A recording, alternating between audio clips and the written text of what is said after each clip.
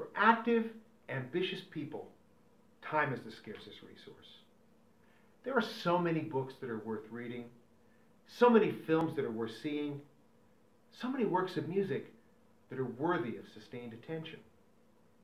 But whether we like it or not, work places huge demands on adults' time.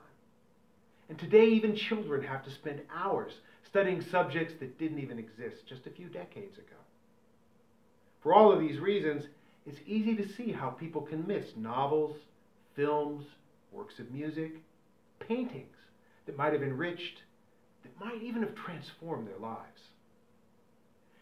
At MING ARETE, our goal is to help people of all ages, homeschoolers, retirees, professionals, students young and old, to encounter these life-transforming works.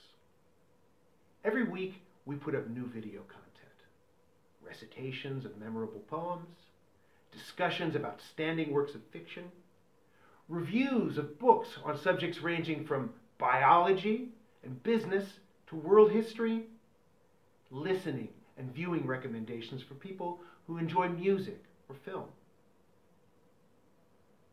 All of us are happy when a friend can point us in the direction of a book or of a song that we might not otherwise have encountered. That's because at the deepest level, culture is a conversation.